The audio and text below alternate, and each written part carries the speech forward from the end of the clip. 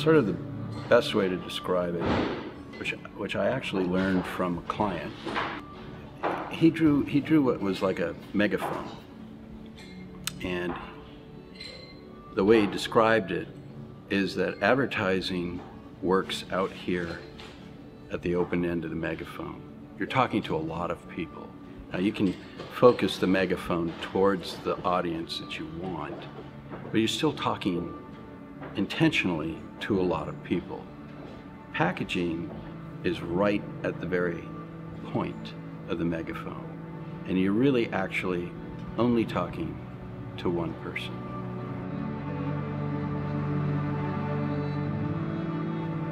The reputation that Portland has is this kind of small creative force.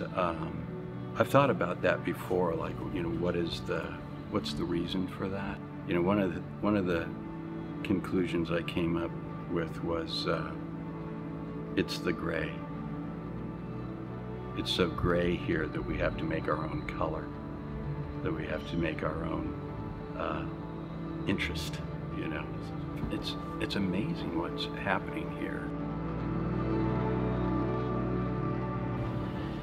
Yeah, do I identify as a designer or graphic designer?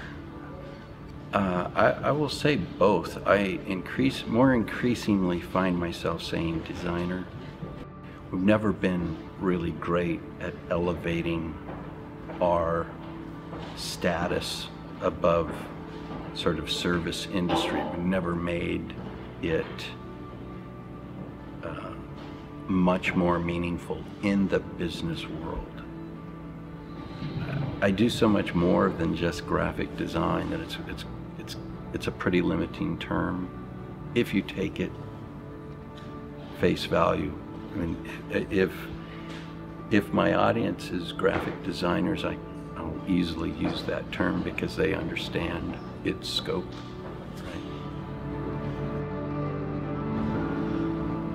Clients want to know that you are listening. They want to know that you got what they're saying. Quite often, the reason that they come back with if they've hired you is that you get them. That only happens if you're listening.